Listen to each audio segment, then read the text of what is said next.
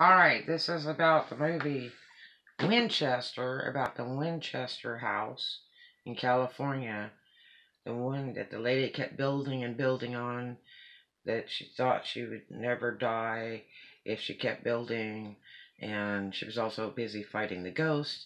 This is a non-fiction movie, really great movie, and uh, I think you'll really enjoy it.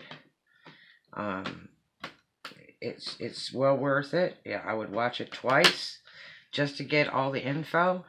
Incredible movie, keeps you on your edge of your seat the whole movie long, and it's a true story.